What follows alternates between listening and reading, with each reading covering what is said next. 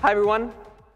So I'm going to talk about that. I'm not really going to do that right now. The demo will be tomorrow and the day after at the Red Hat booth if you're interested. But let's talk about the development platform today that's called Che that we are building and how we can use that to develop a Kubernetes controller. First of all, I will introduce myself. My name is Mario. I work for Red Hat in the developer group.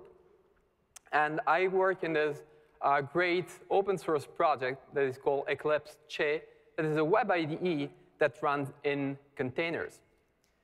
But let's start from the beginning, actually.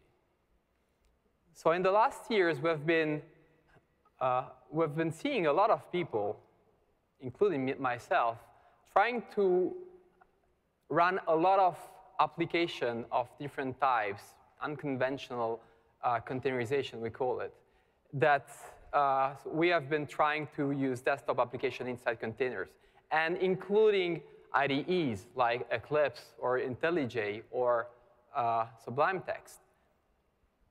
But that doesn't work. So I mean, those applications are not built to run in containers.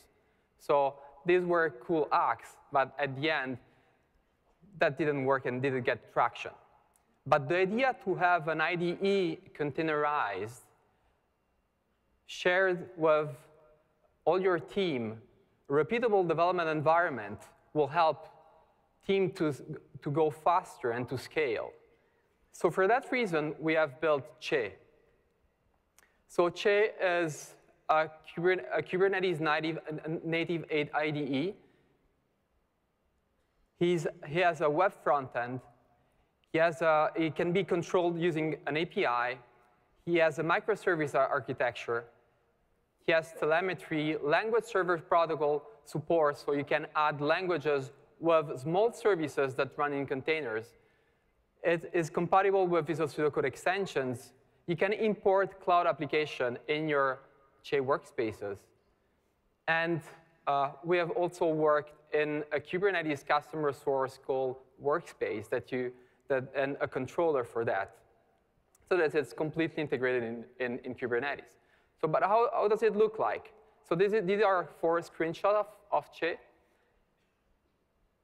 The first one is you can see I'm using the command palette is really look like Visual Studio Code.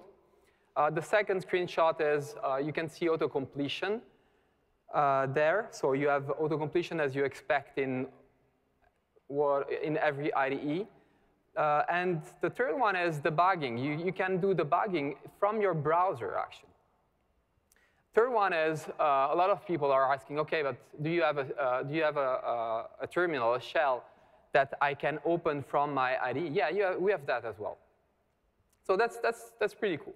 But the topic of the talk was about developing a Kubernetes component. So in this case, let's assume that you want to start contributing to Kubernetes, and there is like a controller that you've seen you want to change something on that one. So what you can do is that you can use Che for that. So you set up your development Kubernetes cluster on Minikube or whatever. You have your controller, you deploy it, you test it. You can deploy Che there. So that's the Che server pod. And from that, you can do a request to the Che server pod that will create a Che workspace for you. The Che workspace will have 4 containers. In this example, it has 4 containers. The first container contains the Go tooling, so what allows you to do code navigation in your source code. The second container contains your command line tooling. Third one contains the web application that does the IDE. And the third one is the Kubernetes tooling from Visual Studio Code extension. So using that, you will be able, when you start the workspace, to clone your source code.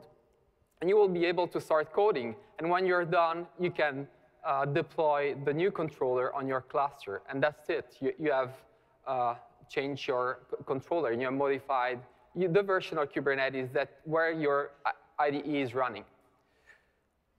So that's it for today. Thanks, everyone. If you want to reach out, I will be at the rollout booth and the Eclipse booth as well. The link for those slides is here, so if you want to look at it. So thanks a lot.